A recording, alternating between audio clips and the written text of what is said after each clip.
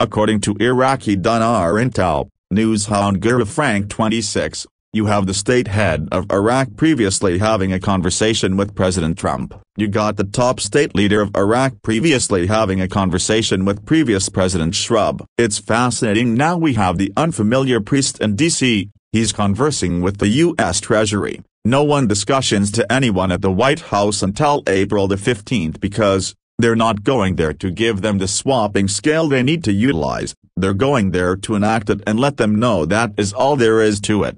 According to Intel Guru Yada, is it not the case that American citizens can invest in Iraq using its money thanks to Executive Order 13,303?